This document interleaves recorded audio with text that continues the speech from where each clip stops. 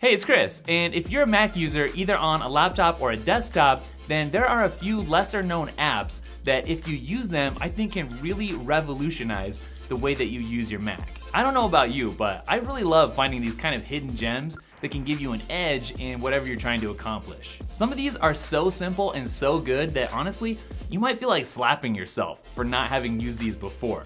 But I doubt that you've heard of most of them unless you're the kind of person that just kind of lives on product hunt all day long. Now, the first unbelievably amazing Mac app that I want to share with you guys is called DeskCover. And what it does is gray out everything on your Mac except for the window that you've got on top. So in effect, it kind of highlights the app that you have open and that you're working with in an attempt to limit distractions and keep you more productive.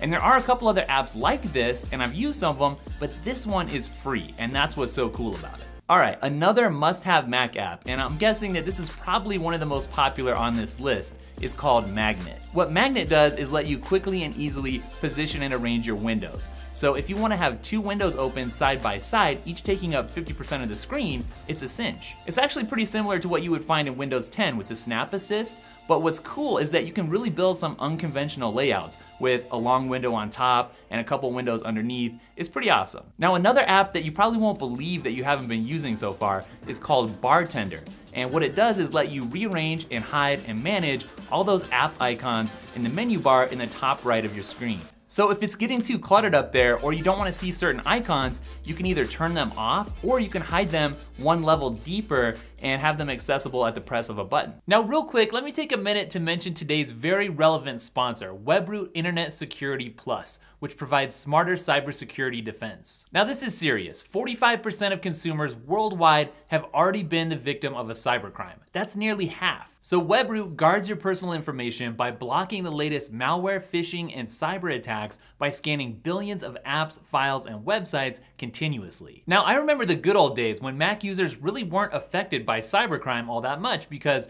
cybercriminals kind of figured that the market share was so small that they weren't really gonna bother. But that's not really the case anymore. So if you want to protect yourself, Webroot is a really small download that scans 60 times faster than the competition. Plus, and this is cool, it can also protect your mobile devices as well. So see for yourself why IGN calls Webroot the best antivirus of 2017 by checking it out using the link in the description, where, by the way, I'm gonna have links to all the apps that I'm talking about in this video. So the next app is definitely one of my favorites. It's called Helium, and it's basically a floating web browser that stays on top of all your other windows. Now I'm sure that this could be useful in all kinds of scenarios, but for me, the greatest use is using it to watch a video while I'm working on something else. One thing that I really like about Helium is that you can adjust the transparency of the window.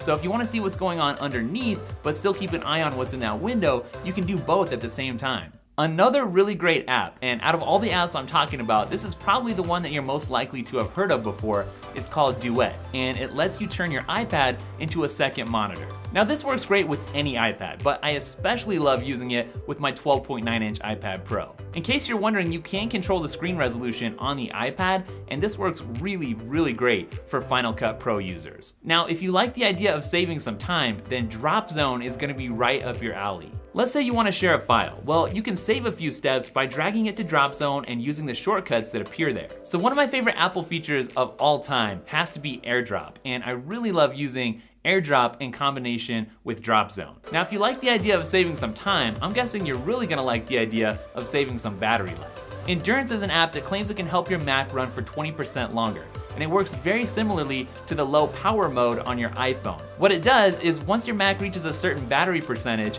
it starts tweaking apps and settings for optimal battery usage. Now this next app is one that's really simple, but at the same time, it can definitely make you a lot more efficient, and it's called Cheetsheet. So you iPad Pro users out there, you know how if you hold down the Command key on your smart keyboard, it'll bring up a list of all the shortcuts in any given app? Well, this brings that functionality to your Mac. I mean, the truth is there's probably tons of keyboard shortcuts that could save you a lot of time, but you probably just don't know that they exist, or maybe you knew once and forgot. Well, with this, that problem completely disappears. So this last app is a little bit different than the rest, but it's one of my favorites, and it's called Padbury Clock. It's an ultra minimal clock screensaver with a few cool options to tweak the appearance. It seems like Apple hasn't done anything new or exciting with their screensavers for years, so if you want to spice things up, make it a little bit different, especially when you're not working at your setup, then this is a really useful and cool looking app. Well, that's it. Hopefully you found this interesting. I thought it'd be a little bit better than just doing a what's on my Mac kind of thing with apps that you probably already know about. So hopefully this was really useful for you guys. So for those of you who stuck around to the end of this video, thank you. I feel like you guys are the true fans that really absorb all the content, and I want to do some more stuff to thank you guys and reward you for watching all the way through these videos. So I really like what we did in the last video with that secret unannounced giveaway, and I want to be doing some more of those, so keep your eyes peeled. I'm not just going to tell you the schedule because then it's not really secret anymore, but I want to do more of those. So keep an eye out, and hey, if you're not following me already on social media, that's a good way to know about what's going on in this channel. I'm at Daily Tech, spelled Daily T-E-K-K, and Twitter, Instagram, and Snapchat. All right, enough talking. Thanks for watching, guys. I'll catch you in the next video. Later.